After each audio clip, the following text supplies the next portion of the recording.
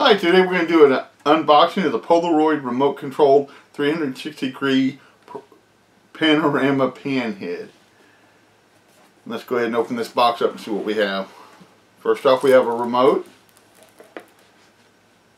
We have a USB cable, micro SD or micro, GoPro mount, then of course your main unit, your pan head unit, and then a mount for your cell phone. You also get two little bags that are up underneath here, as well as your user's guide.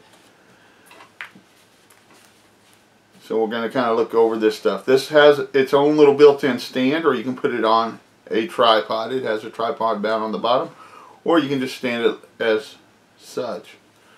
The remote is nice and light. Hopefully it'll do what we want it to do. It looks like it will. The mount for the cell phone, it's all metal. It's a sturdy mount. That'll be a good mount for any tripod if you want to mount your phone onto. That's pretty neat. That's a pretty nice mount. Then of course your regular plastic GoPro.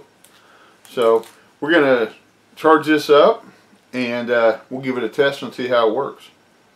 So thanks for watching and have a wonderful day.